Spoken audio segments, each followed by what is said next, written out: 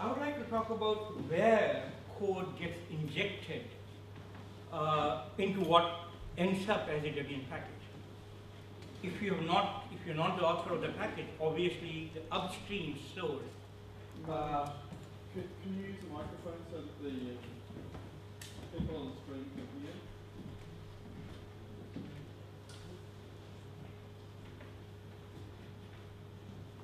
Is it working? You have to switch it on. You have to switch on. Testing. Nope.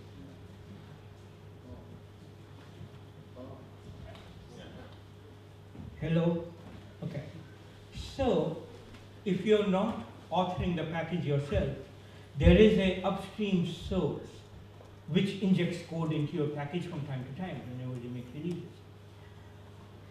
Potentially,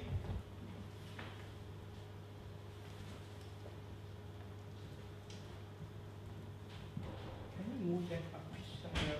Maybe I should move it down there. No, it's okay. We'll leave it up there.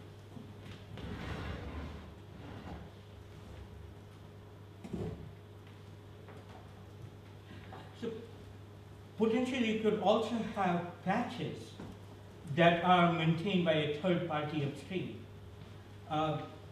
In terms of the Linux kernel, think of Linus's tree versus the MM tree, for example. In each one of these cases, you are not in control of the code that is being injected into the package. Next, you might actually have one or more features that you are implementing in your package which have not yet been accepted upstream. And finally, the other major chunk of code that ends up in your package comes in from your packaging efforts. There are maintainer scripts, there are often helper tools that the maintainer scripts use that get injected in here.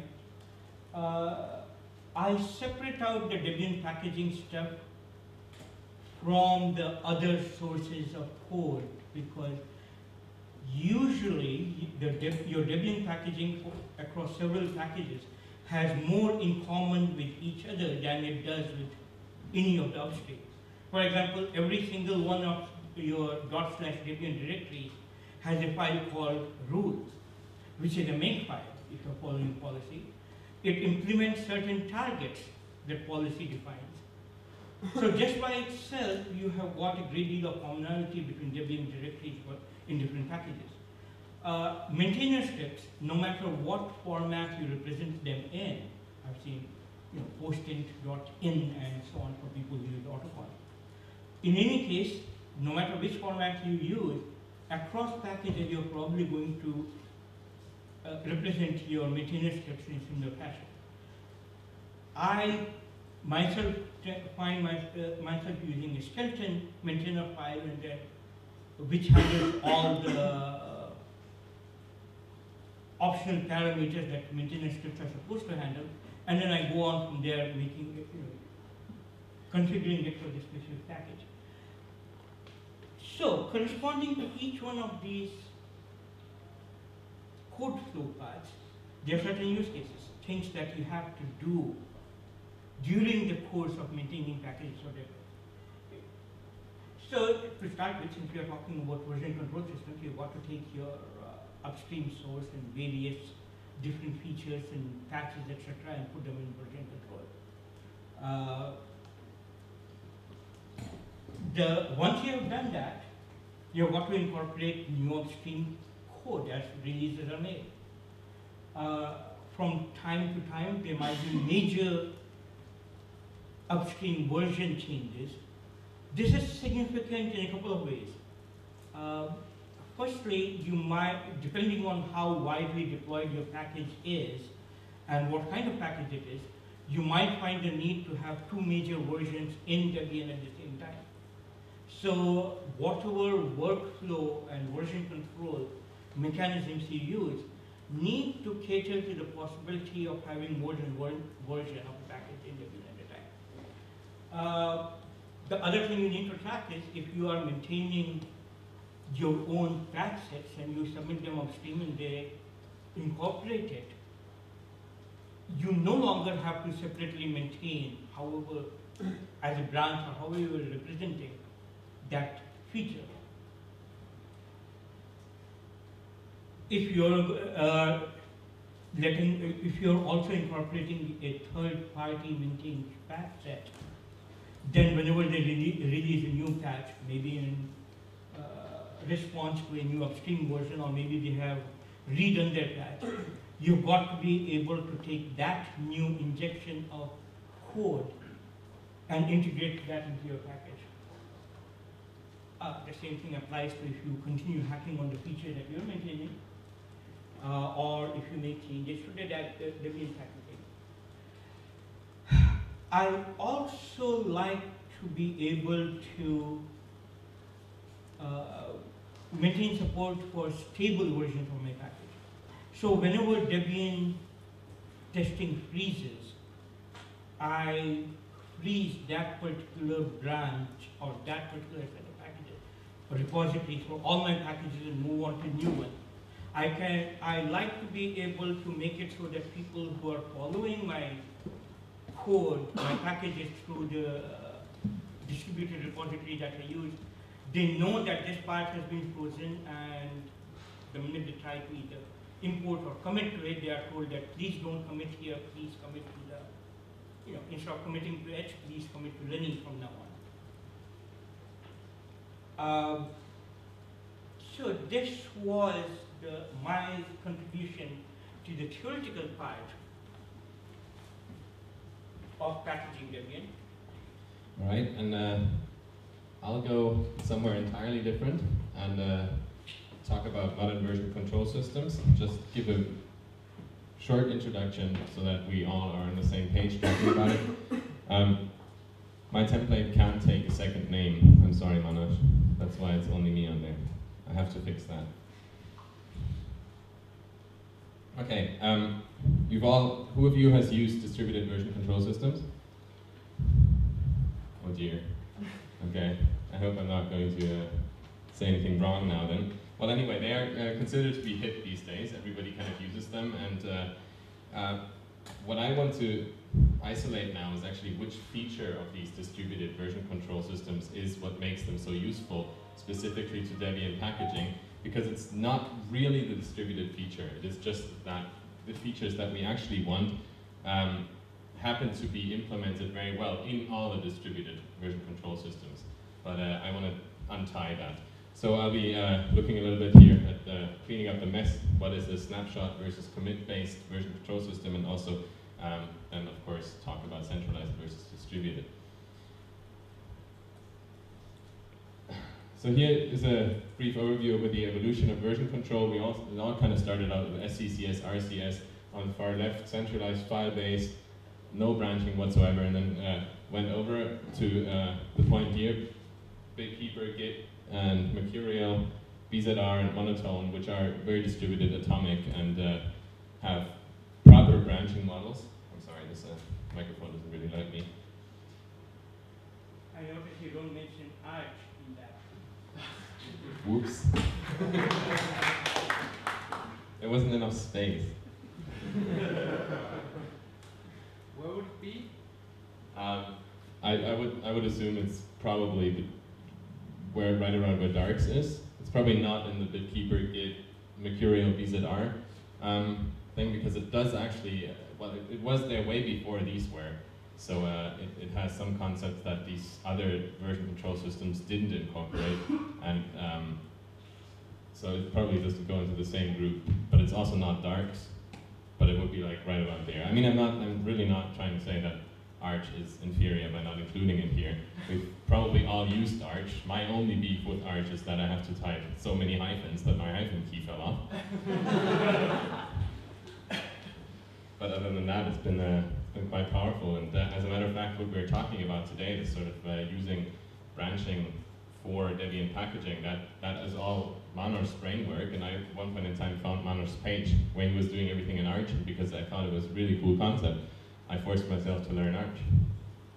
And then eventually gave up, but that's just my limitation. So we had on the left side, we had the CVS-like version control systems. And what these are is conceptually, I mean, there are people who actually do version control systems for a living, and they can prove to you mathematically that everything what happens is sound and so on and so forth. And there are people who do this academically, and they have the proper terms for everything. I do neither, so I just kind of use the terms that seem normal to me. And when I say snapshot-based, then some people will say that no, CVS was never snapshot-based, and SVN is, but BZR is not, and so on and so forth, because it's probably a very overloaded term. But let's say it is conceptually snapshot-based, a revision control system that maintains a certain state of a tree at any point in time. And if you go between revisions, you are essentially jumping between different snapshots of a tree, between different states of a tree at the point in time when these revisions were committed. These can be actually change set-centric, which is what SVN is doing. So with SVN, a commit is actually a change set. And what the change set is trying to suggest here is that it's a collection of multiple changes that all go in together, either all or none. Unlike CVS, where there aren't any change sets, there's really only diffs to single files, and they don't all have to go in together. So merging here consists of computing diffs between two different revisions or snapshots and applying those, and then relying basically on the powers of the patch utility to find the proper insertion points for patches, and you will have to resolve conflicts yourself in the end. And another important thing is that a commit to any of these CVS, SVN-like version control systems is really just adding a log message to a diff, in a sense. Whether it's a diff or a snapshot, what you can do is you can add a log message. But that log message is free-form text, so it contains stuff that you, as the developer, find useful at a very high level, but it doesn't really contain any information that the version control system can use to identify this change or this current snapshot.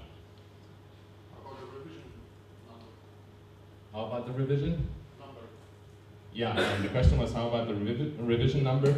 Well, that's true. You can identify the revision as a snapshot or a change by a revision number, but you may have made multiple changes between, and also as soon as you start branching, then I'll get to an example where this should be illustrated. I may not have perfectly explained what I mean with that, but I'll have a little bit of a graph that should illustrate it better. But maybe it's also going to be a little clearer if I end with this slide, or if I'm done with this slide, where I talk about modern version control systems. And note that I'm not saying distributed here, because none of this, I think what I'm saying here, is actually of distributed nature. But what happens is that these distributed version control systems actually are so-called commit-based. So there is not really a single snapshot of any tree at any point in time. Your tree is the function of whatever the base was that you started, plus the set of all the commits that you have applied. So I cannot say revision 517 on last Friday, 2200 hours, was this and that tree, because I may have pulled in a couple of patches just before that point in time, and Manoj may have pulled in these patches just 2 seconds after that. So at that given point in time, my tree contained the patches, Manoj's tree didn't contain the patches yet, and yet we are at the same point in time, we are sort of speaking about the same revision. It doesn't work that way. What is more the case is that a tree is actually identified by the set of commits that it contains, and merging different trees simply consists of computing the dissection of the sets of commits that have been applied to both trees, identifying which ones in the other tree are not already in my own tree, and then only taking those commits and applying them. So, sorry for the German on there, I couldn't be bothered to remake the slides from a previous time, but basically this is what's happening with these modern version control systems. Every square that you have here is a repository, and those little black boxes are supposed to be commits. And what these distributed version control systems, I did display it a little bit distributed here, you can see there's no centralized entity. What they require is that you can freely pass patches in between. So you'll see that if the top developer has made a change, that gets pulled in by the other one, but not by the one at the bottom. The version control system still maintains consistency across all of this. And this is opposed to centralized version control, which is CVS and SVN especially, where everything happens in a centralized repository, and every one of the developers has to check out and commit to, check out from and commit to that repository. Now, interestingly, and that's part of the reason why I'm actually trying to avoid saying distributed version control systems, it's because very few people actually use distributed version control systems in a distributed way. Who of you uses ADF with distributed version control systems? Okay, and who of you uses distributed version control systems without any form of centralized server? Alright, that's about 1-1. 1-to-1 mapping. Okay, I expected it to be somewhat different because, well, Git is one of the modern version control systems, and it was developed by Linus, who has an immense amount of experience with the Linux kernel. And Git provides two workflow models. One of them is the completely distributed, everything like kind of flows here and there. There is no centralized entity, except people kind of accept that the Linus tree is the central Linux repository. But Git also supports having centralized repositories. Git.debian.org and ADF, for instance, gives us that ability. And so far, my experience with Git is very limited, but so far I haven't really seen a project except the Linux kernel that does it in a distributed fashion. So, so far it's all been centralized. But let me get back to that example I promised a little earlier to show why and how the CVS-like version control systems fail when you talk about branching. And what's happening here is that on the top we have a series of commits. That's basically the upstream branch. And then I branch two feature branches of that, F1 and F2. F1 does some development, and F2 starts. And in F2, I realized that in order to be able to implement the feature that I wanted to implement, I have to have one of the changes that has been implemented as part of F1. So I pull that dark blue change, I pull it into my F2 tree, and the light blue circles denote which of these commits actually have the changes that I just pulled in. And F2 is then done, I commit and I merge back into the main line. So actually this one should also be blue. And now F1, there's some further development being done on it, and eventually that feature branch is completed, and now we want to merge it back into the main branch. Now if you do this with CVS, you're a maniac. If you do this with SVN, then what's going to happen?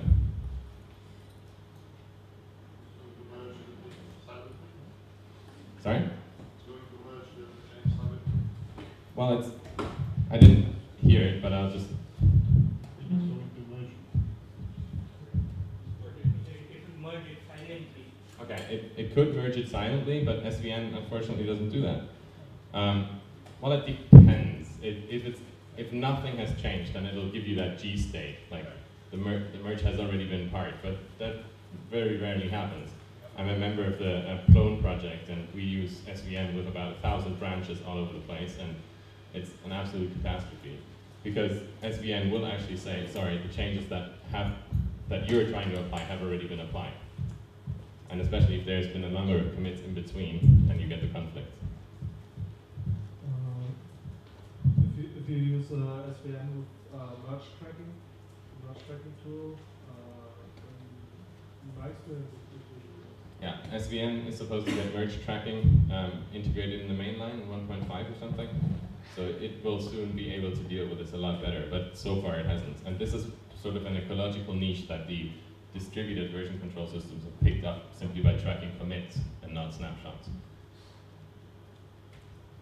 So what are the features of version control systems that are actually relevant to Debian? And we think, Manoj and I sat down yesterday and we isolated these couple of features. We think that branching and merging are trivial with the distributed version control systems. They're so easy, and you should just use them. Or once you understand how to use them, just make it become part of your workflow.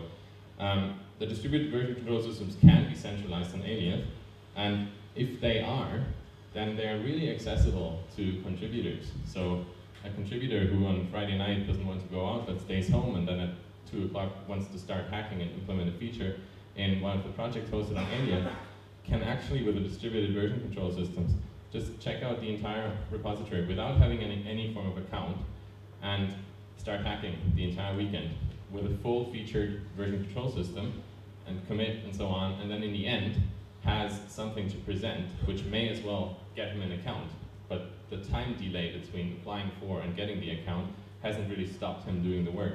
Now I realize that SVK, for instance, is an extension to SVN or is on top of SVN that can do the same, but I'm not really arguing against SVK because it's going in the same direction here. And of course, no need to track what has been merged where, the merge tracking, which I've been harping about too much now. So it's time for me to actually get rid of these slides and have a little look in the command line. And what I'm going to try to do now is show you how you could take any Debian package and easily convert it. I'm going to use Git, and then show you what I mean with these branches and how easy it is to work with them. So, of course, I'm the kind of person that keeps all the valuable stuff for presentations in temp. So,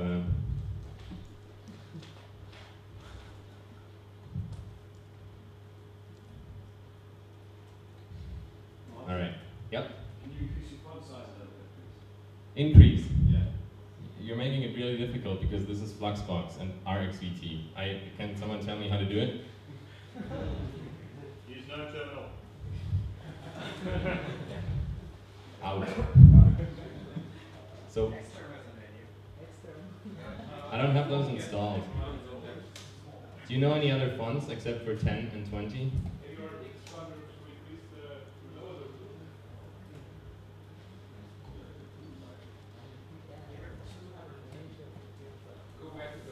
We can try 12 by 24. Try 12 by 24. 12 by 24.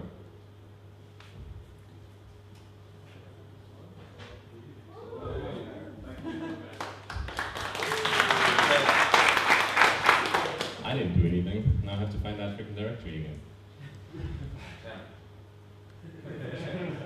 There we go. Okay, so here's a little software that I wrote for my book at one point in time. It's Hello World in Swiss German, and actually gives you 4 languages, and you can configure it, and it's really nifty, and has DebConf integration and translation to like 100 whatever languages. You know, it's a very, very featureful, but not quite GNU Hello World tool. So I'm unpacking it, and as you can see, it's a very, very simple upstream tarball here. So what I want to do is really create a branch that has the upstream data in there so that I can just keep checking stuff in there whenever upstream makes any changes. If upstream uses Git, I can just clone their Git repository, but in this case, upstream doesn't even know what version control system is. And the changelog actually says that it was done like in the 13th century or something like that. So I'll just simply quickly here initialize this package as a Git repository and add all files. And then I can commit this. I'm just not going to do any commit messages for now. And do something like tag. This is upstream 1.1. I think that was enough. Okay, so now upstream is checked in, and I can have a look at my list of branches, and that's only master. I don't like master, so let's go and rename that one, because it is actually the upstream branch. Master turns into upstream. All right. Now I have one branch that is upstream, and now I want to add the Debian directory, which is in the diff file. So I just create a new branch, which I can do with checkout, which then also automatically switches into the new branch, and say this is the branch Debian directory. And now in that branch Debian directory, if I call git branch, then it'll tell me with an asterisk that we're in the Debian directory. In that branch, I'll just apply the patch.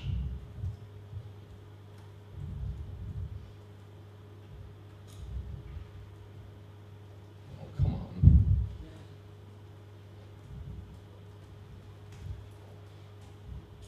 All right, and add the entire Debian directory.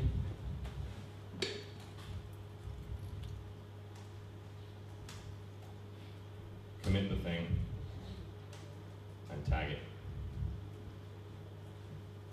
Actually, some people have pointed out to me that I don't need to be doing this tagging, but I kind of like it. And one of the features that Manoj is going to show you, he's going to do the same stuff that I'm doing with his workflow, and he has an extensive set of scripts that help him. One thing that Arch does is you can seal branches. So when a branch is sealed, you can't commit to it anymore. You'll get an error message. And conceptually, that's a very nice idea, because I have previously, and I'm sure some of you have done the same, been in a branch and committed stuff to that branch, but that branch actually represented the latest stable security update and wasn't your trunk where you're supposed to do your work. So now you have to actually undo that change, port the commit into your trunk, and it's just a lot of work. So if you had sealed that branch, then nothing could have happened. Now with Git, tagging is sort of like the same, because I tag a branch at a certain point in time. That means this is actually my released version. And if I now commit to this branch after the tag, I can very easily, I haven't changed the branch because the tag doesn't move, but I can very easily take that commit and move it to the trunk, even easier than with all the other version control systems that I know. Okay, so now I checked in my Debian directory, and I can basically, at this point in time, build a thing and ship it. But because we actually do have two different branches, and if I look at the upstream branch, I wish Git had CO for checkout. Doesn't do that. If I look at the upstream branch, then the Debian directory is not in there. So one of the things that Manoj, I think, has come up with, I'm not entirely sure whether it was your idea, but I learned it from you, is the concept of an integration branch. And the integration branch is basically where you pull in all the changes that are supposed to be in the package that you release. So now I created this int branch and switched to it as well. And I'll just simply pull in what I want. I'm going to, because this is already branched from upstream, I don't need to check out or merge upstream into this. I'll just simply merge my Debian directory branch.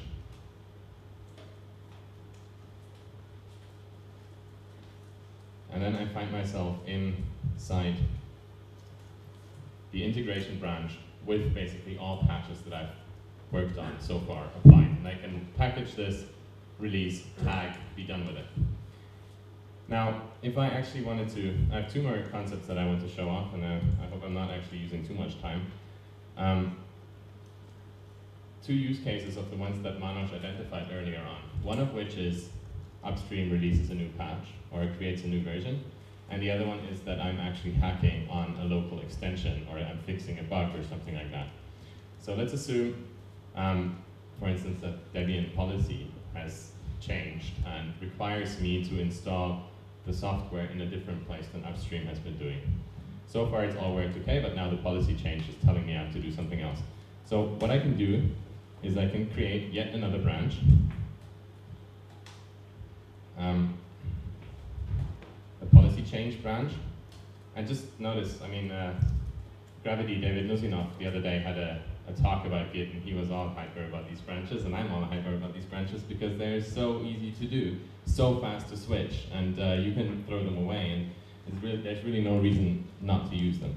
So now I'm in this policy change branch, and I'm just simply going to make this important policy change. I wish I could. Can you hear me? No. Damn it. Because my leg's going to fall off very soon if I continue like this. Okay, let's make this important change here, yeah? This is the important change that policy requires. All shell scripts now have to end with a comment X. All right. We have a new policy team. Come in. We have a new policy team. All right, all right. New policy dictates coming. Yeah, and if you want it to be machine interpretable, you have to talk to Manoj. So -A just simply says, take all the changes I've made. Usually Git has that staging area, which it exposes, but I don't really care about that right now. So now I've created a commit. I am actually in my policy change branch. If I now switch back to the integration branch, for instance, because I want to be publishing 1.1-2, so I can fix that grave bug because of policy non-compliant. Of course, that change is not in here. You see that as a policy non-conform in shell script because it doesn't end with an X. So now, preparing the next release, all I have to do, is just simply say, hey, merge the policy change in here. And so far, I guess that's not magic to any one of you. I mean, you've done merges and branching and so on and so forth, but the lovely thing is, I can merge the policy change again. I can make changes to the policy change branch, merge from that one into some other upstream related branch, merge back, add 15 new branches, merge in between, and then pull it all together, and Git will just say, well, okay, those are the commits. You know, you didn't need 32 branches for that because all I had to do was this, but it just doesn't get confused. So it's very nice. So now I have a policy compliant shell script in my integration branch, and I can just package it and be done with it. Now let's see what happens when upstream releases a new version. What are we going to do? Well, my set of branches, ever-growing set of branches, includes the upstream branch. So I'm going to switch to that one and simulate a change, a very important one. That caused upstream to go to version 2.0 or something like that.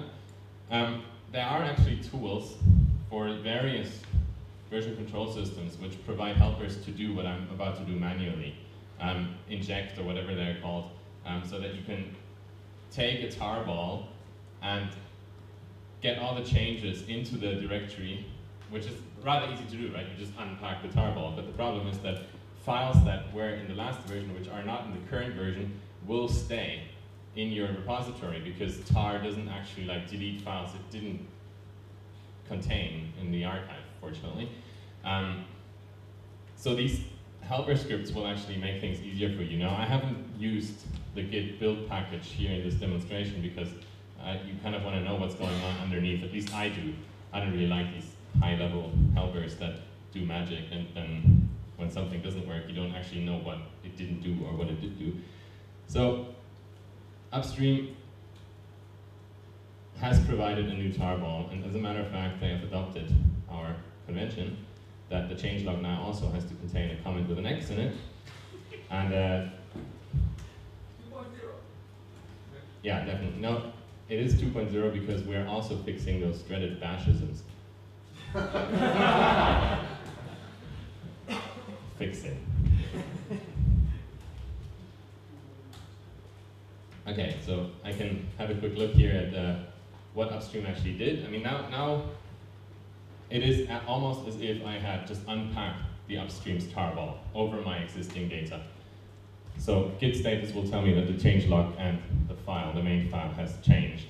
I can use git diff and so on and so forth. You've all used this stuff. So I'll just accept the fact that upstream has done some major work on this package, and I'll commit, and I'll tag, just so that I have a point of reference, an easy point of reference later.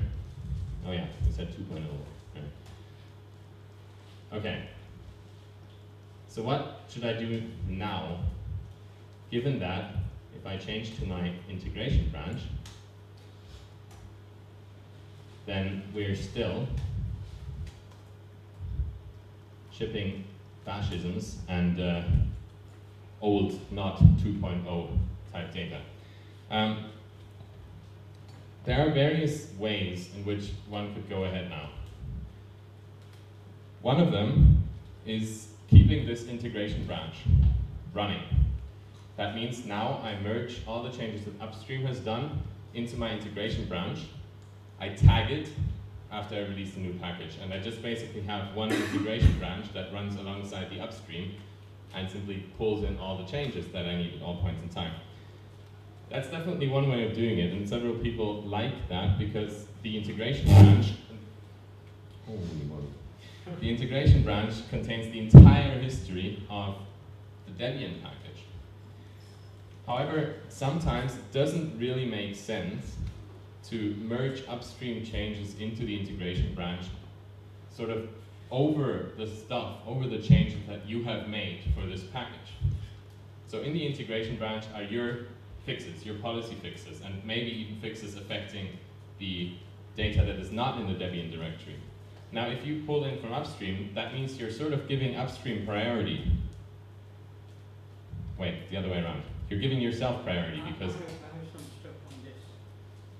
Okay, I have a slide on so I'll just skip it then. All right, just for completeness, the other way, instead of keeping a long-living integration branch, would be simply to say, fine, integration branch is done now, I'm going to create a new integration-2.0 branch. And then you would have two separate branches. It's nice when upstream changes a lot, then you might actually want to have a separate branch because you can't, there is no real history between 1.1 and 2.0, but it's not always needed.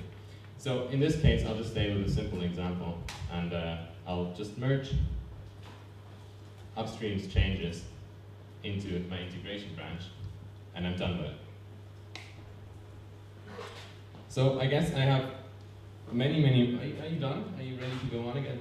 All right, I guess I have many more things to show you, and I spent at least 4 hours yesterday actually trying to work out the TypeScript that I could show up here. Now, of course, I didn't actually use that TypeScript because I don't know where I put it, but,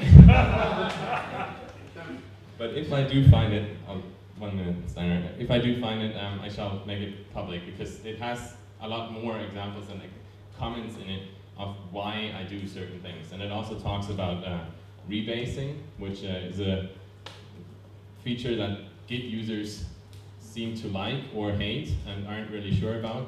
And I haven't made up my mind, but it's something you might want to think about.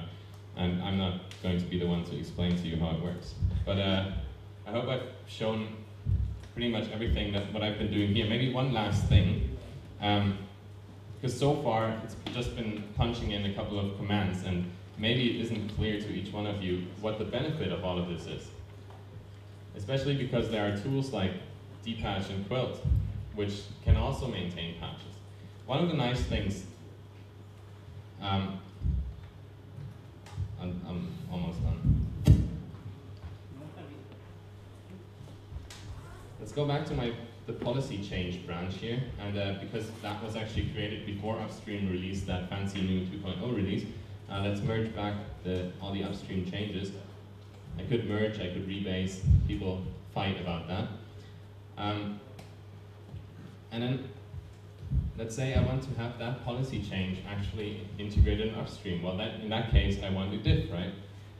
Now, Git actually makes it really easy to get diffs between different commits because it doesn't really differentiate between branches and tags and commit IDs.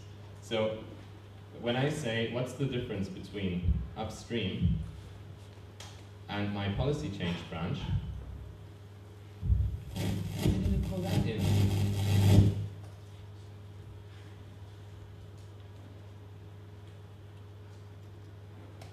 Well, it's not supposed to show everything. I must have done something wrong. I probably branched the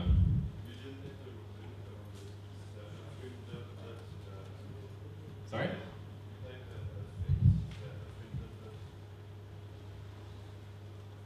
Like that? No. I think I branched the policy change of the integration branch or something like that. Or the one where, yeah, try it, you know. Sit down here, hold a microphone and type. It's great. But you can actually really easily create these diffs between different branches, between the upstream branch and a feature branch that you've created. And yes, dpatch and quilt can be used to do exactly the same thing. And as a matter of fact, many people have argued that dpatch is so much more accessible, or quilt is so much more accessible, because you actually have the patches as separate files in the file system. If you don't know the package, you just go there, you see a series of patches. That seems to be a lot more accessible than having to understand Git and like trying to get it to list out all the branches and then trying to figure out what these branches actually are. There is something to be said for that, but on the other hand, how many of you have used dpatch and or quilt and have had a new upstream release that required you to go and edit every single one of your patches because upstream has made a trivial change? How many of you are using dpatch and quilt and have not ever done that?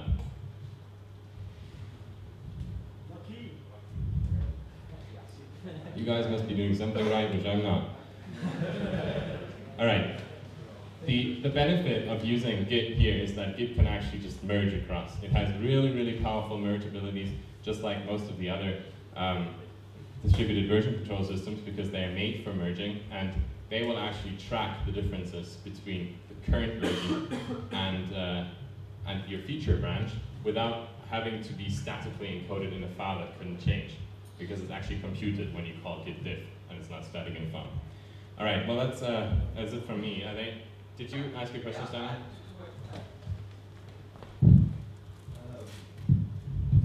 Yeah, okay, it's there. I can't hear myself. Question one is, when you want to change something, like in a Debian directory, you usually want to test it. Do that like, just write the change in the integration branch, then switch back to the Debian branch, commit and merge back, or you do something else entirely? Matt kind of eluded another concept in my build for which is a sloppy branch. A sloppy branch is a throwaway branch that I use for hacking and protesting. And so if you needed to make a change, you make it in a sloppy branch, you make sure it works, and then you take a change set, the current change set that you work on, and feed it back to the feature branch or the Debian packaging that you originally, where it's supposed to go. The sloppy branch is where if things go kablooey, you can just throw it away and rethink what we are doing. Okay, that more or less answers my question, number one. Number two is, what do you do about the Debian changelog? What did I? What do you do about the Debian changelog? I mean, merging it works really poor in most of these systems because they don't understand the system. Do you mean in terms of like, how do I fill it out, or what do I write in there, or how do I merge it? Oh, like where do you commit your changes to the changelog? Well, to be honest, I'm not really using this workflow that much yet, so I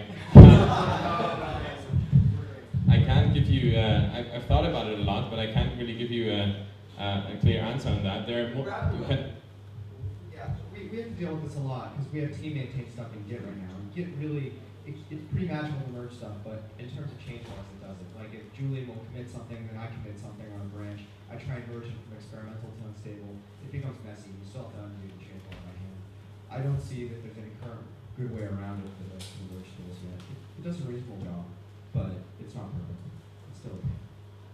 There's tools like DebConf, which I find very helpful, and I've actually written my own, even for back when I was trying to get all the Zope maintainers to use Arch, written a little tool that would, whenever there was a new upstream release, then write into the changelog which branches would be obsoleted by that upstream release.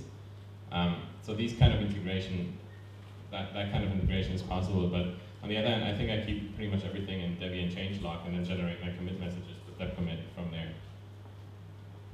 But it works for me. I'm not sure about others. It's horrible for log check, but other than that. Yeah, as we're talking about Debian packages, how does the generated source package look like? Is it just the original tarball and then a very big and ugly if-gz?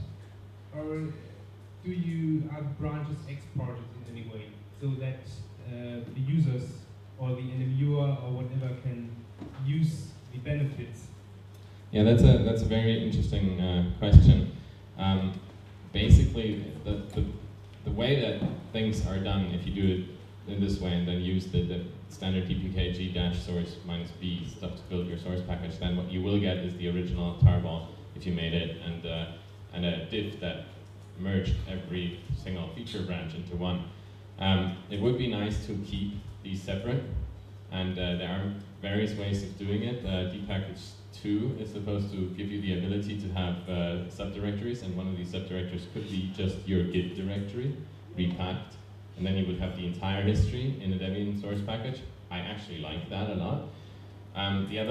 The other approach to this problem is HCT, by the canonical people. They started to create something called the hypothetical change set tool, and it basically does exactly that. They use feature branches a lot. I think they use pretty much exactly Manoj's model, and then generate separate patches for each one of them, and actually then have them as dpatches in the source package. So I'm sure there could be a much cleaner implementation of all of this, but so far we have what we have, and that's what we have to work with, I guess. How doing that is still hasn't done yet. Right. So another question, Joachim?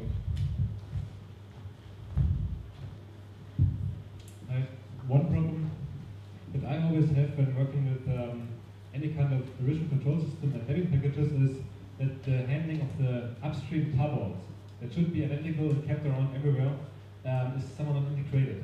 You have to manually put in the directory. If someone else pulls the repository, he has to somehow get the tarballs himself. Any suggestions? Yeah, the problem is even if you tag upstream and you don't make any changes, the tarball is going to be different every single time you do it because of all this meta information that it stores.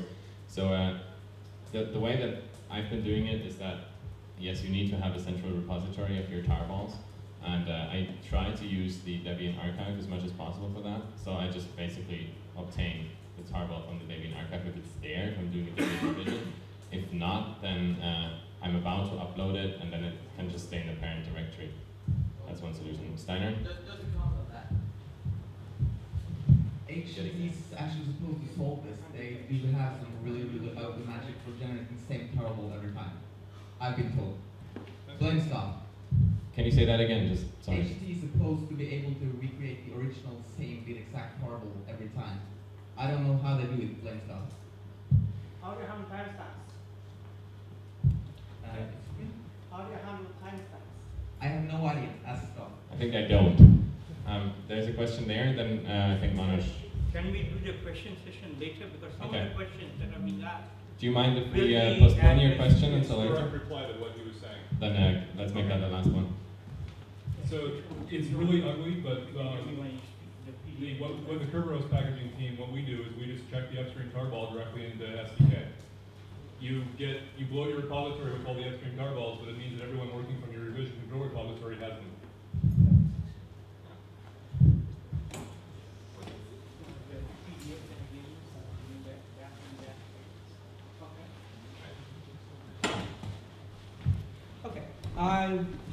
Some of the things that Martin touched on, I'll be exploring a little bit more detail in the next slide. Going with the structure. So Martin kind of showed you the workflow, kind of based on what I started off with. And I'm going to give you some context. I'll do this, what he did later with Arch. But I don't know how interesting that is. I've got a shell script that I essentially did line by line. I can make it available online. You guys can do this. So one of the things that is missing from the old version control systems and patch-based systems is, firstly, decent handling of directory and file name renaming. If I have a file in one branch, somebody makes a copy of this branch, creates a new directory, moves my file there and calls it by another name, and make some improvements to it. When I grab these changes back, I want those improvements going to my file in the original directory under the original name. I fail to see how patch and quilt can readily handle that back and forth. between the different versions. Secondly, I would also, I like the fact that if I make changes to the permissions of the file, make it an executable or non-executable, and go back and forth, I would like this change to be also represented in my version control system. Again, CBS didn't actually care. Whatever permissions your file used to have when it initially checked in was it. You couldn't go back and forth. Another useful feature that I find in having, especially if you're using a real, honest to goodness distributed workflow where there are a bunch of you in a team who are all collaborating on a package, is the ability to sign my branch or my repository and not have the signatures be invalidated by a change in the future. Any version control system that relies on having one file in which all revision information for a file or a directory goes into, like RCS and CBS used to have the .v files. Every time they did a new revision, they added a jump onto the end of the .v file, which means the signature was lost. So, how does my workflow deal with Debian packages? Well, first, I like to have a separate category inside my repository. Let me define a few terms. Arch has a repository. A repository is a collection of categories, where a category is what you would think of as the name of the software. So a category is a package name in Debian parlance. A repository is a chunk of disk which contains a history of all the packages in there from the start of the repository until you decide to steal it and finish it and move on. I generally have one repository per Debian release. I had a H repository, now I'm currently using the Lenny repository. In the tutorial section to follow, I have created a brand new repository called DebConf 7. So I like to have one category per package. Oh, wrong laptop. I create a bunch of branches. Like Martin explained, there is one branch from upstream. The only thing that goes in there is stuff that upstream injects in.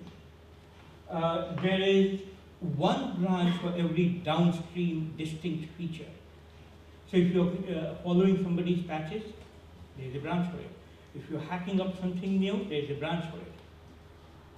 There's also things that we do for Debian, which are not really meant to be fed back. They're usually small little things, like changing path names. I'm saying that don't install by default in user local, install in /user. The changes that we make to make sure that everything configurable lives in /etc. Stuff like that goes in the Debian branch. There's an integration branch where everything comes together.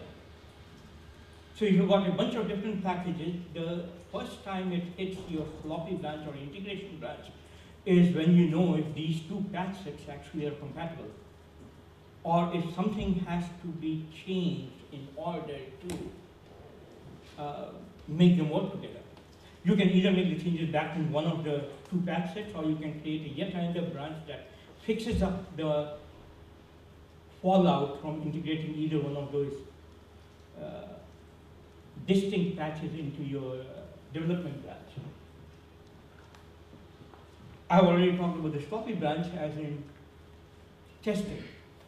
One of the reasons I like doing it this way, as opposed to having bunches of patches that you apply on the fly, every one of these branches can be built individually. So you can build straight out from the repository. Anybody can grab that, build this, and make sure that the upstream feature set or the upstream behavior is just so. Every patch that is applied, you can build that branch straight out of the repo. Go just do a HTTP get or something, and you can get the whole branch, build it, and see how the behavior changes. This is not something that you get when you have got original source, 50 different patches that are applied, and the only thing anybody ever really tests is what you get in the end. This way, if I have to feed back patches to upstream, I can say, look, this is in isolation to everything else that I'm doing. Here is this one feature I have implemented. Here is a clean patch against the most recent upload that we have done. And this is what it does. And it has been tested by me. People like clean patches. They don't want to get one patch that implements 30 different features.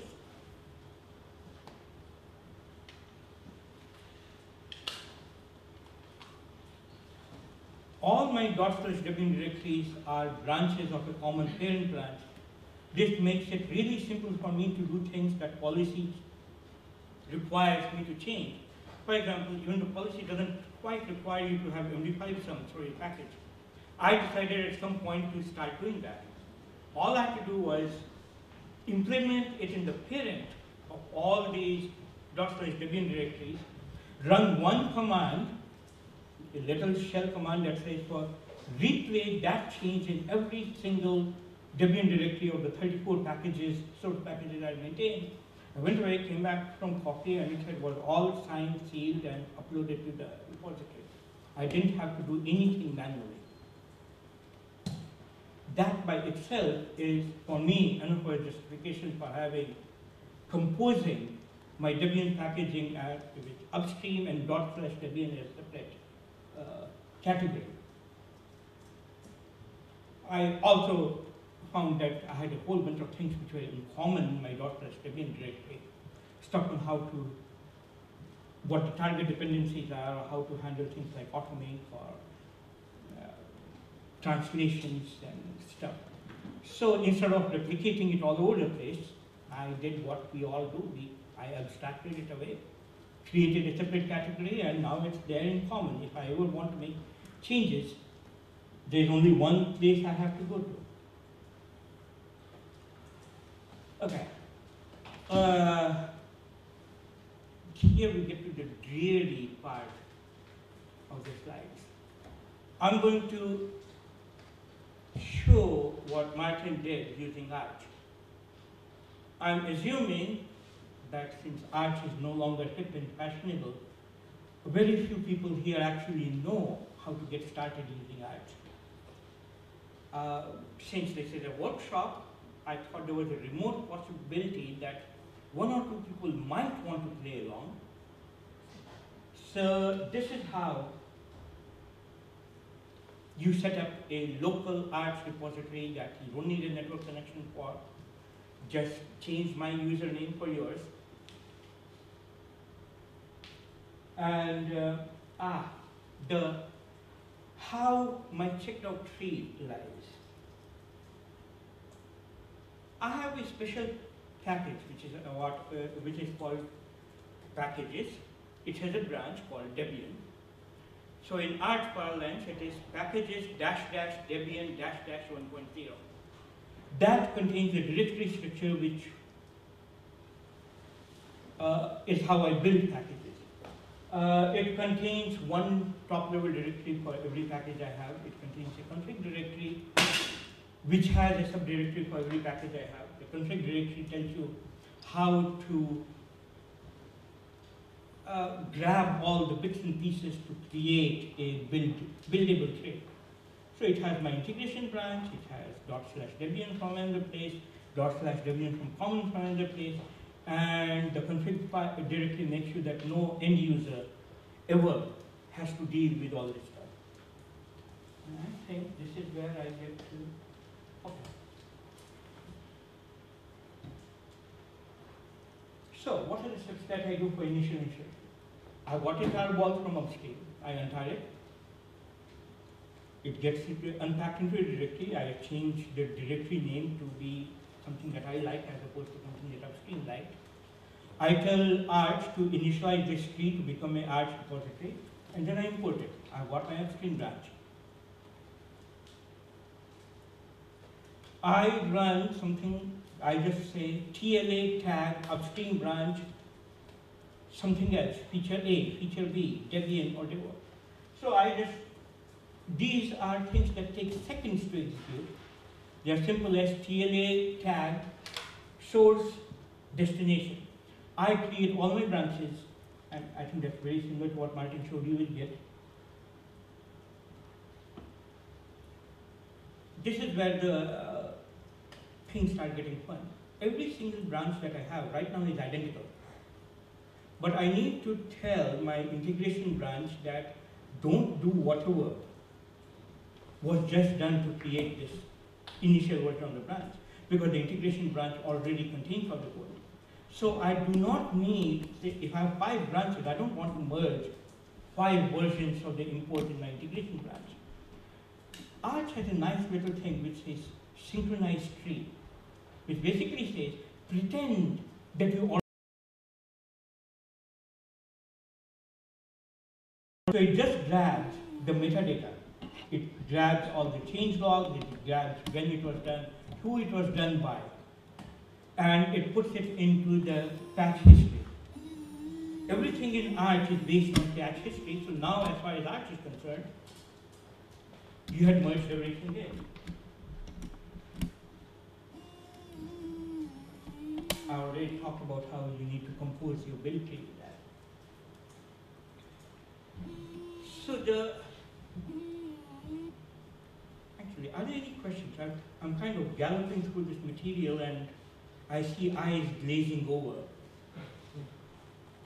I can go back to my laptop and I can show you, but unlike Martin, I've got all these things so I can just cut and paste.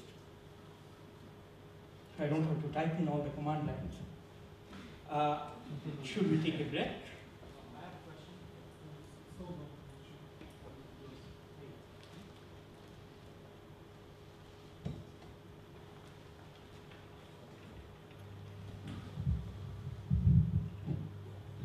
I have a question. When you say Arch, which implementation should I use? I use TLA or BAS interchangeably. It depends on what my fingers do. There are some commands in TLA that I use TLA, my fingers automatically type in TLA. There are other commands where my fingers type in BAS. I can see no logical rationale that my fingers are using to choose either TLA or BAS. So I'm kind of at the mercy of the logic or the lack of logic of my fingers right there. So far they're being perfect drop-in replacements for each other. So you grab anything from SID and it ought to work.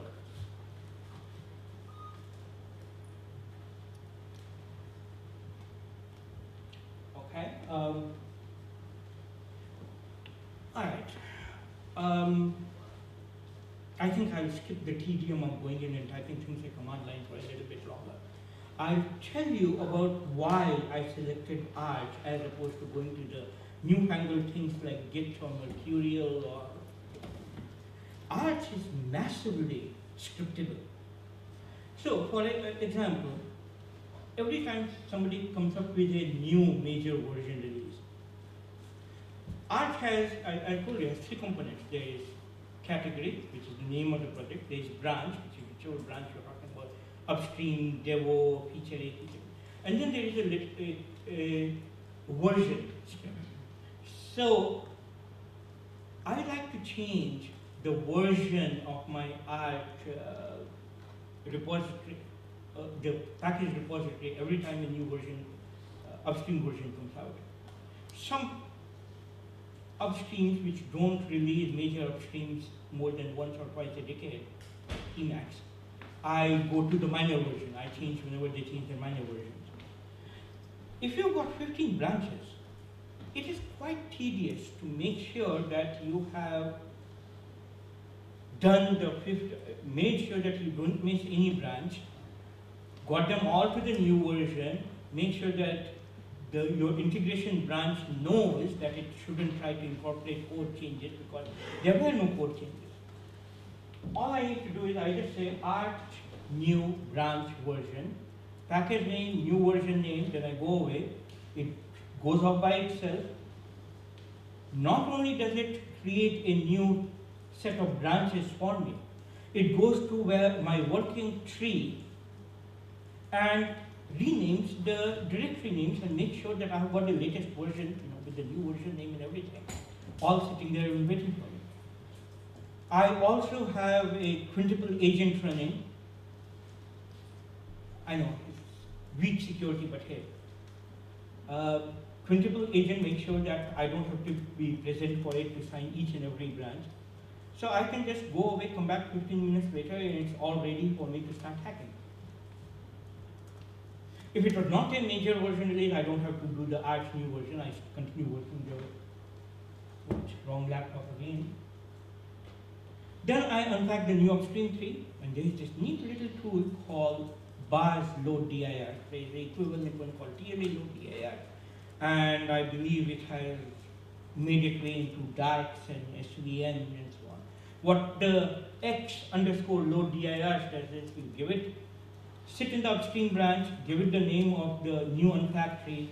It makes sure that the latest upstream version is what your branch now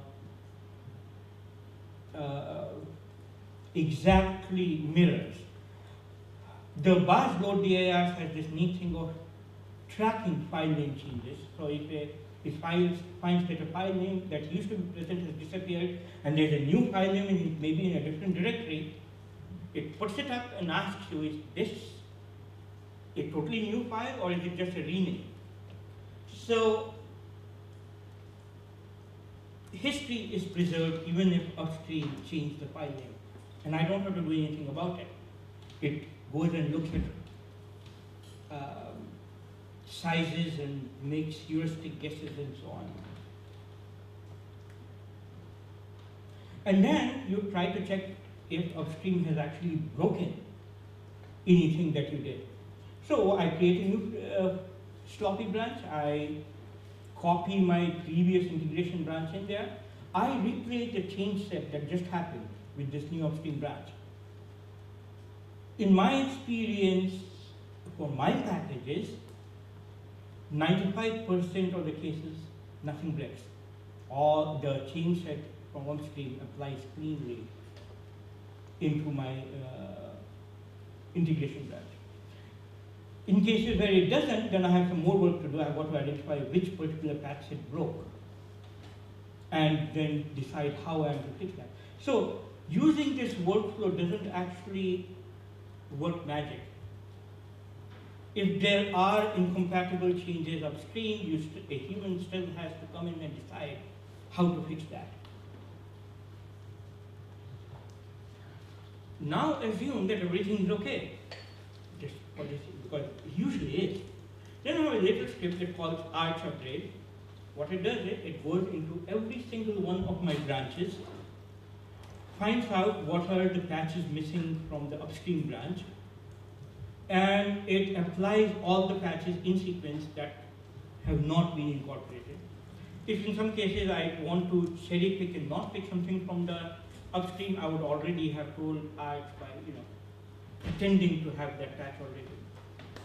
So it goes and grabs upstream patches, applies it all across my branches, commits them, goes to my integration branch, applies the upstream change set directly, and then tells Arch to pretend that all the other branches have been synchronized.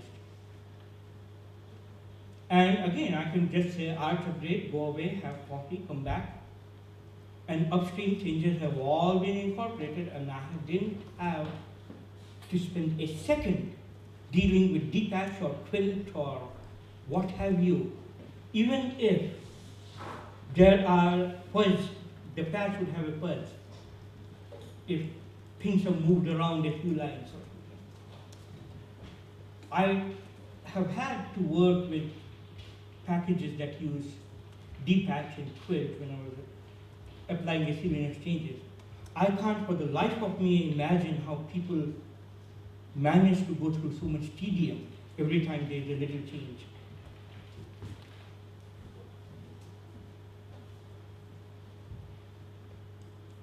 Why is there a space between N and G? Okay. Now you've got to, you've got to update the change log because the new upstream version has come in. You may need to do some other little things, control file if the dependencies have changed or whatever. And then I commit. The neat thing about this is the commit hooks. I've got things like arch create config, which goes on, figures out how many branches I have in my build tree. It also looks at my upstream directory, figures out how many branches I have and what is the latest patch set for each of the branches, grabs all this information, puts it in a file in the config directory. So anybody can just say, get me a replicate Manoj's directory structure for this particular package at such and such a version, the version that he just uploaded. And Arch will happily look at this config file and reproduce my directory structure on your machine. You don't have to ever worry about how many branches I had and how they nest with each other. All you need, actually you don't even need the config file, but if you have the config file, you can do that. And actually you don't even need the config file, it is even easier than that. Because the next thing it does is, it creates a grab file. A grab file is something that can be dumped on the web, any URI. And you can give this URI to Arch. You can just say, Arch, go to http arch.debian.org/arch private Srivastava blah blah. And there is a grab file. And it will pull in all these things. It will set up the build layout I talked about. It will grab all the sources. And mind you, not all the sources that are mentioned in my config file might be from my repository. It could be from Russ's repository, from his tree of the Debian policy or whatever. I can grab sources from wherever the original authors are. If somebody else is maintaining patch set, I can point directly to his repository. You just point Arch to it, it will grab sources from all over the place, and you're good to go. Finally, there is a script called Arch export that goes in, looks at the whole nested tree. It walks down the tree, and at the top of every Arch package, it runs Arch export, which cleans out the /arch directories and arch ID directories. And from that point on, you run pbuilder or whatever build process you have for taking a clean Debian source layout and go from there. I don't have a specific place where I keep upstream storage tarballs. I just keep them in my build tree, and I keep a local copy, and disk is cheap, so I've got everything that I have ever built and uploaded for the last 5 years sitting on my development machine, so I can always go back and check. And I think this is where my prepared slides end. Now, I can go through and demonstrate what I've talked about in high-level view, and I can show you the command line that you need to use, if there is any interest in this. Or else I can open the floor for questions.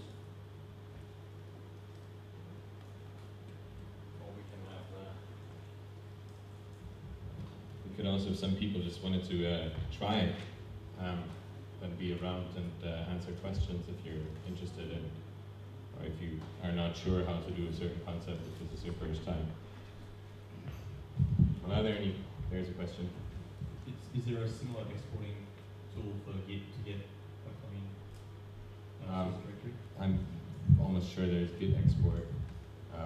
It has Git clean, which cleans your entire directory, except for the .git directory, but I'm sure that the export command exists for Git as well.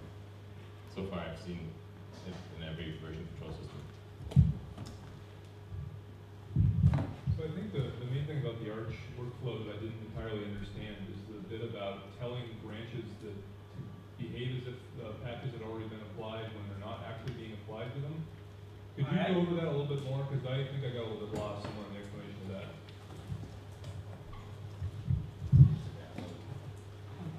I'm not sure.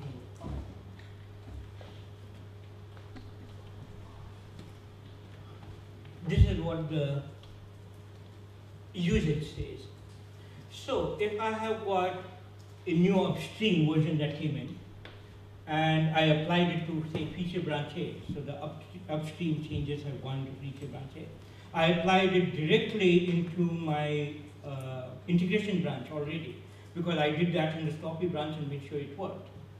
So now I have got all the code that came in the new upstream version, both in my feature set branch A and also in my integration branch. But at some point, if I hack some changes into my feature branch, I would like to import those changes into my integration branch. If I just said that merge from my feature branch A, it would try to add in this upstream code, which is already in my feature branch again. So you use TLA sync tree and give it the feature branch's patch number, so that I already have that code. Would you please just go and get the patch log from that branch and add it in so my history is complete? Once you have your patch log in the integration branch, anytime you want to merge it in, Arch knows that that version exists because you have the patch log there. So can't it identify the fact that the revisions that you've merged independently into two different branches are in fact the same revisions and figure this out for itself? This is how you tell it that they are the same revision. I don't think you may not be understanding exactly what's going on. Any Git has exactly the same command. It's called git fetch, and what happens is that in the meta directory, Arch and Git keep a track of all the patches that have been applied, all the commits, and every single commit is a file and an object in Git, but it doesn't really matter. And what this sync archive, I think, or whatever, sync tree does, and what git fetch does, is that it simply pulls in all the changes, but only the metadata of it, so that you actually know about the changes. You can diff against them, you can look at the logs of someone else's changes, but your local source tree hasn't changed at all. So now what you can do is, if you wanted to be masochistic about it, you could iterate through every single change that upstream has made, look at the log file and say, yeah, I like that change, and then say, merge only that change, without ever having to go to the upstream repository, because you have already pulled all the data that you need to bring your local tree to the same revision as the upstream in your meta directory. But it's not applied in the working directory. So, and that's kept track of in the version control system. It knows that it has those patches available, and it knows that it has to apply them to that branch. Yeah, it knows that they're available. I'm not entirely sure. I think it knows that they've even been applied. All you need to do is look at .arch directory at the top of your project tree. Inside that, you will see that it has subdirectories that corresponds to each of the repositories you have pulled stuff from. You follow the thing far enough down, and you will see every single patch log that it knows about. So, and that is how, when you run Arch, it goes and looks in your .arch directory to figure out what you already have.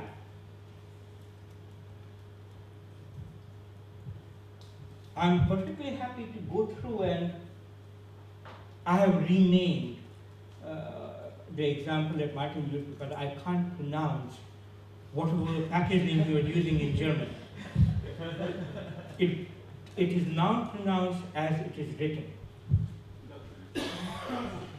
So I have just called it Hello World, and I can lead you through how I would set this up.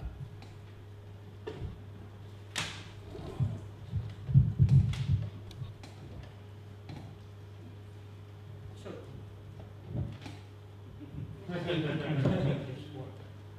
all right. Can people hear me, or does it need to go to? Good. So this is my, let's see, where are you? User local source arch, this is the top of my tree. I have this Martin's 2 tarball sitting here. Packages Debian is where I do my building. So let's cd to packages Debian. I have pre-created a directory for hello world because I knew that I was gonna be working here, but the directory is empty, so I could have created it here. I go back and let's look at my cheat sheet. So the first thing that I'm going to do is copy my upstream tarball. Copy.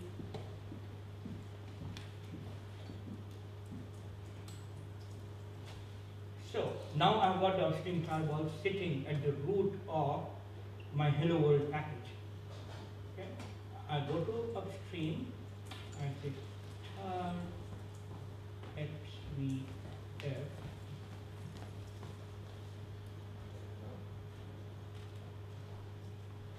And again, it names it something that I can't pronounce. So the first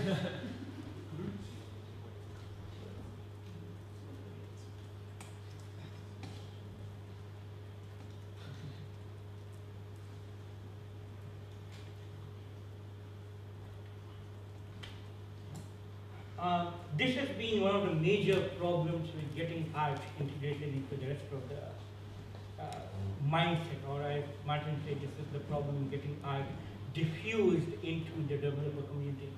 It has too darn many dashes that you need to type. So this is my upstream tarball. Nothing will happen here. The first thing that I need to do is I need to tell Arch that I'm going to be importing this package. So I said set up the archive. The archive name is what I specified.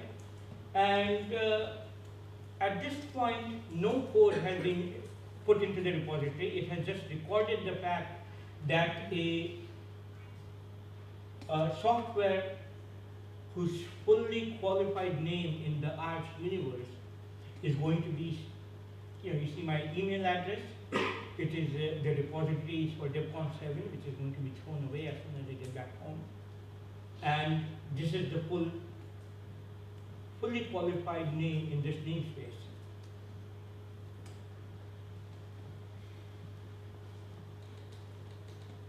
The next step is to tell Arch that this particular directory tree that we're sitting in is actually the initial tree for my package. So there it goes. And then if I do a lint,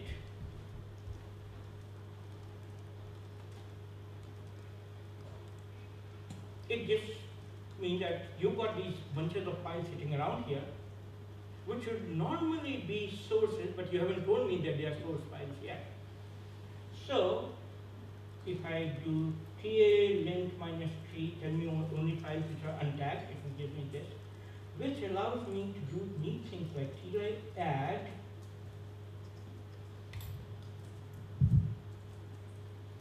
I can type correctly. I run the TLA lint thing again and there are no problems because the TLA add stuff took the output of the other TLA command and added all those files to Excel. You could never do this in CVS. And I have been using CVS since it was a C shell script. How many people knew that CVS used to be a C shell script before a bunch of us jumped on the authors that he used next and made them change it to a K shell? Okay, at least 1%, I'm surprised. Part of the problem with CVS is I think that it started as a C shell script. And it never actually lost that. Okay. I talked about how TLA or Arch uses the logs as the primary way of keeping track. The logs contain a whole lot of metadata. So the first thing that you ever do before importing is to tell it to make a log. Okay? In order not to shock people with Emacs, I'm going to use a more backward editor to edit this file. People also hate the fact that Arch uses pluses and other strange symbols in its file names.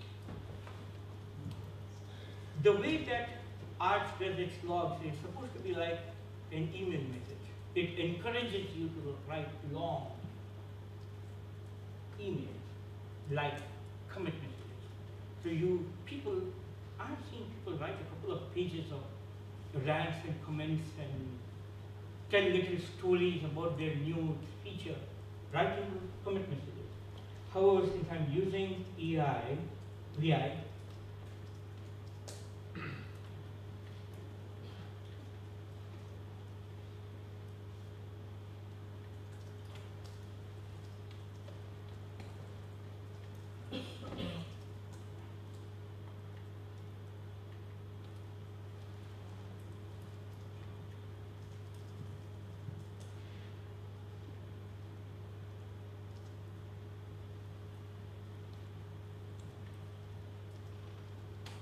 okay, and let's see, there is this great big log file now here, and I can just say, if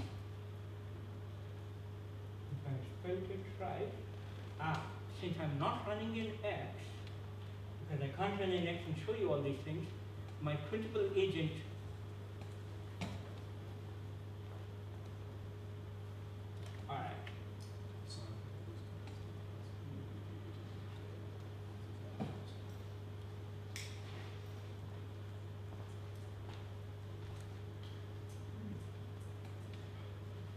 I'm just going to switch into X, do the commit, come back.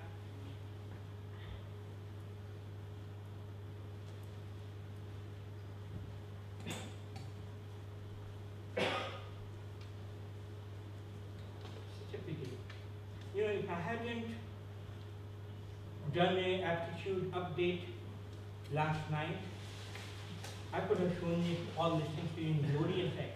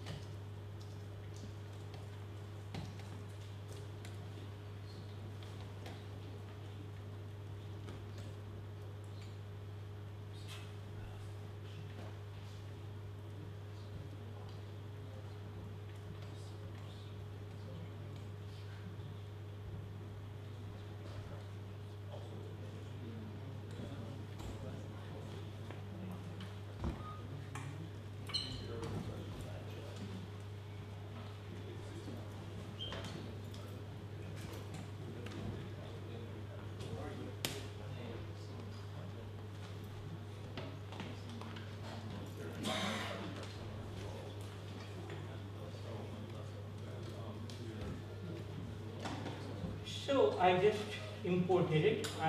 The fail import is recorded here like that.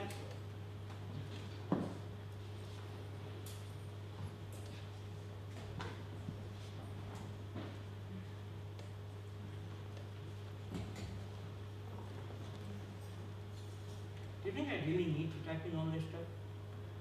I mean, nobody actually cares as long as I show you that these commands actually do work. What we care more about is what the commands are really and what it feels like to do them. So I just did this TLA import part. The next thing I would do is go one. I've got this hello world upstream, that's the only thing I have. And so what I'm going to do is, there are these bunches of, there are 4 track commands. I'm going to create 4 branches and I'm going to check out all these 4 branches. And I'm going to do this in one go. And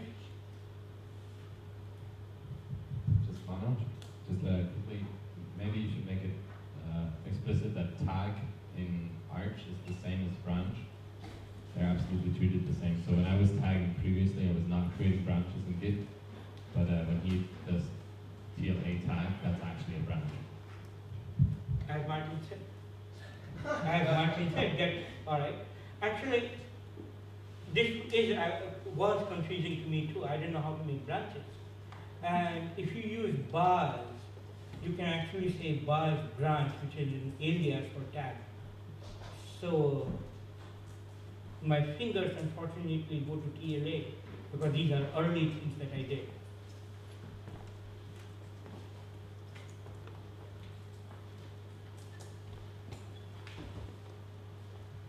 All right, let's go to the Devo branch. And then I can say, see, now my fingers want to use bars.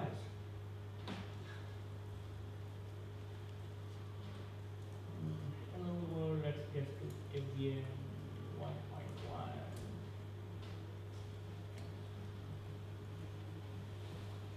So at this point, everything is identical.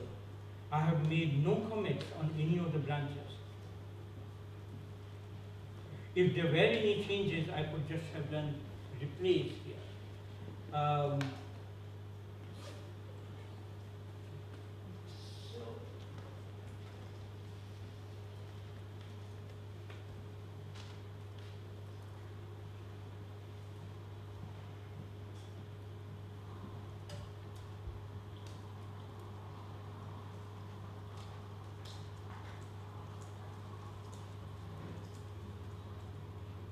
And I just did a bias get, which is the same as git get, and I now have this brand new directory here. I create my Debian directory here.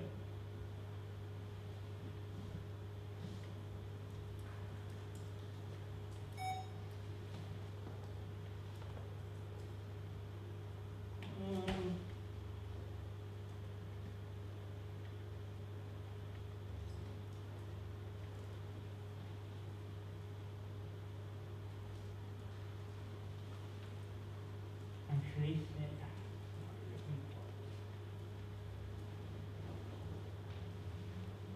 since I don't actually have a skeleton Debian directory, I'll just create one from scratch.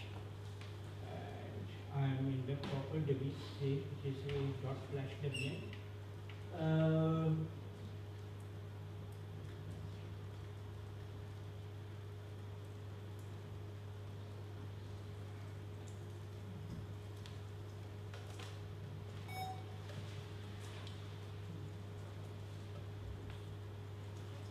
Told us that this Debian directory is going to be something echo who greater than changelog echo bar greater than row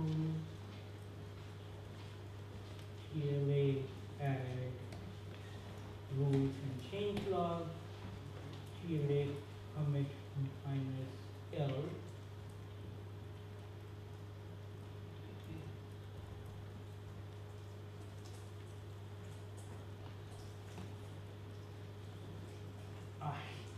Not commit import. This is something that I actually do hate about Arch. And again, I've got to go into my little X thing in order to run the printable agents, etc.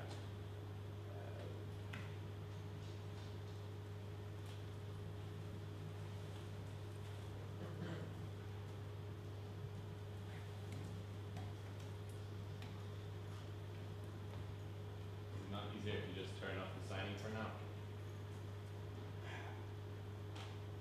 Maybe it's better for people to see how you hack these things. When Arch is trying to do things that you don't want it to do, then thankfully, because all their archives are local, you can do a RR minus RR to dir. I want hello world and go away please.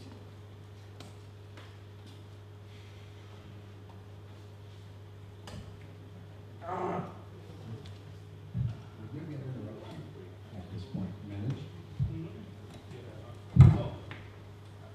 I have some questions, not so much about the process of using Arch or other distributed version control systems, but the results. Thank you. The diffs, I'm getting tired of this too. the diffs that you get out of this, the diff.gz that's part of the source package that gets uploaded, doesn't actually have anything in it that would make it evident that it's an Arch generated diff. It's just a straight diff from the upstream tarball. Is that correct? That is true if you're using Arch export. I used to not use Arch export, and then it would be a honest to goodness checkout of an Arch tree, and you could run your own Arch diff between whatever version you wanted, assuming you had a network connection. But right now, if you use Arch export as recommended by the FTP masters who larged me a couple of times, it is one giant diff against upstream original. Okay, well, I had some questions about that giant upstream diff. Suppose somebody comes along and needs to make a change to your package, an NNU from security, or you get hit by a bus while carrying your laptop and all of your Arch repositories disappear. Hold on a second. My Arch repositories, defined repositories, have a mirror on arch.debian.org.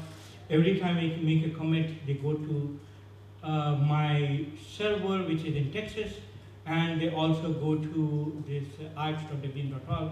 So if I get hit by a bus while carrying my laptop, you won't lose anything. But okay, well, suppose we're all ignorant of where you put all your backups, and somebody goes and makes a patch anyway against this unified diff. right, well, if you do, I have tried to provide pointers. You go to the package tracking system. You will see that there is a little link there which gives you, there are two links. One is for the browser. You can browse every single thing in all my repositories. Or there is a second link that gives you a grab file. You point Arch to that grab file. It will download the sources for you. You don't need to know Arch. You just say TLA URL. And it will go run around, do things, and it will give you all the different branches in upstream, which are just full directory trees, and all you need is less and CD and Vim, or something better maybe, and you can go and browse the sources. Sure, the one big diff is not itself useful if you want to make changes and you don't know where, which feature set it belongs to or where it should go. Well, I had some thoughts about that giant diff to try to make it perhaps a little more useful. Could you go through and instead of generating one giant diff, use your history of commits to generate each small diff and then concatenate them all together with a comment between each one, which repository, which commit actually came from? There are a couple of problems with that. First of all is the ordering in which the things are applied. I don't actually have to worry about which order things are done in my workflow because they are all separate branches and I just do change sets. If you actually wanted to create series of patches, then you want to figure out which order patches are applied in order not to have patch scream at you. And secondly, there are some things. All right, that is my personal bias. I guess it doesn't apply generally. Well, that was basically it. I was just a little worried about these giant roll-up diffs that might be very difficult to maintain after the fact. Well, I suspect that anybody who wants to take over my packages, their first obstacle would be understanding my rules file. Understanding Arch is the least of the problems. I've seen those.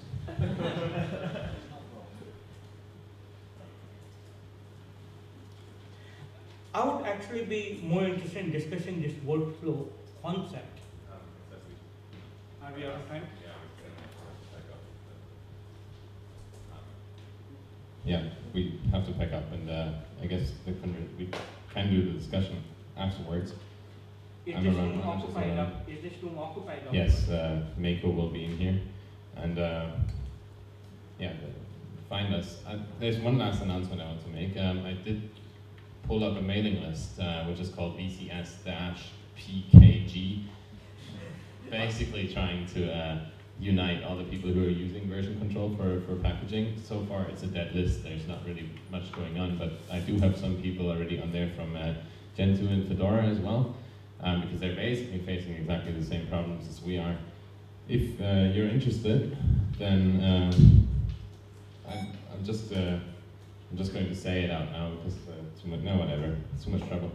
It's not yet on any Debian server, so you will find it on my list server, which is lists.madduck.net, and then / actually you don't have to do anything.